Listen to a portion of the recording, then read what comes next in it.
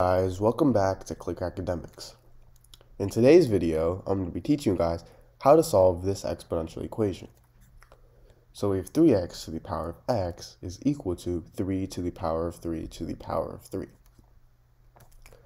Now, what I'm first going to do is I'm going to take the power of 3 on both sides.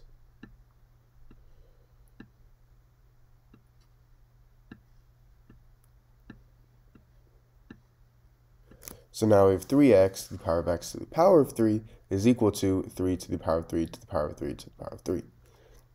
And if we have something in the form a to the power of m to the power of n, this is equal to a to the power of m times n.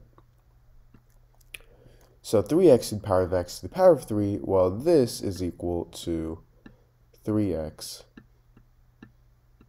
to the power of x times 3, which is simply just 3x.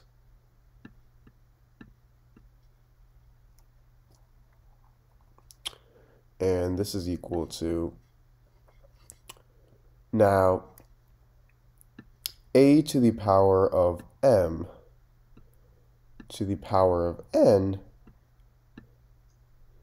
this is also equal to a to the power of n to the power of m. Because essentially, both of these are equal to a to the power of m times n. So they can change places. So right here, we have 3 to the power of 3 to the power of 3 to the power of 3. And this can be written as 3 to the power of 3 to the power of 3 to the power of 3. And now, if we have something in the form a to the power of a is equal to b to the power of b, then this means that a is equal to b. As you can see here, 3x to the power of 3x, both of these are the same. The exponent and the base are the same. And same with here, 3 to the power of 3 to the power of 3 to the power of 3. The exponents here are the same.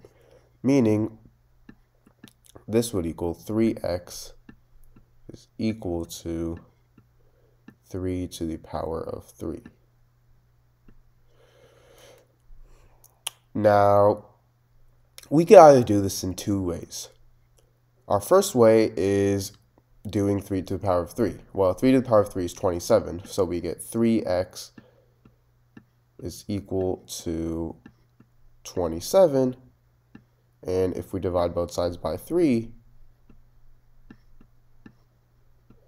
this cancels out, and we get x is equal to 27 divided by 3 is 9.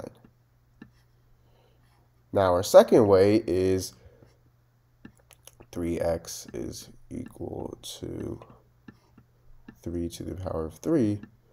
Second way is just simply dividing 3 at the start, and 3 to the power of 3 divided by 3, well, this is 3 to the power of 1, and if we have something in the form a to the power of m over a to the power of n, this is equal to a to the power of m minus n. So 3 to the power of 3 over 3 to the power of 1, this is equal to 3 to the power of 3 minus 1, which is simply just 3 squared. And for our left hand, these cancel out, and we get x is equal to 3 squared, and 3 squared is 9. So we get x is equal to 9. So that's our second way.